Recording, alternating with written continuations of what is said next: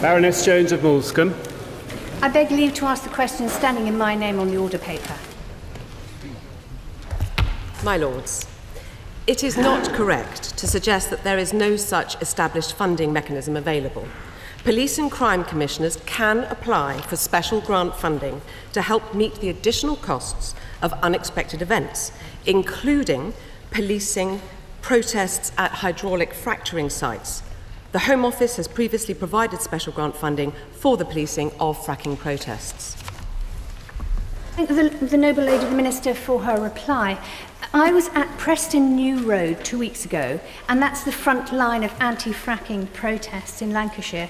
And the remarkable thing was just how many local residents were protesting, and that's because every level of local government had turned down that fracking application from Quadrilla, and yet the government came in and overturned all those local decisions. Now, how does that fit with the government's manifesto promise to allow local people to decide for themselves? And you've not only broken your promise, but also incurred hundreds of thousands of pounds of extra policing costs, which the public has to pay.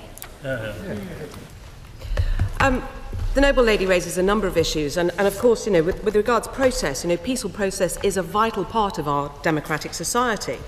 But it's important that protesters protest within the law. I mean, you mentioned Lancashire. If we look at Yorkshire, in the last few weeks, 26 people have been arrested, 2 of which released under caution. 22 were charged, including assaulting a police officer. But if we could then, turn, obviously that relates back to costs. If people were able to stay within the law, then maybe the taxpayer wouldn't have to pay for all of these additional policing costs.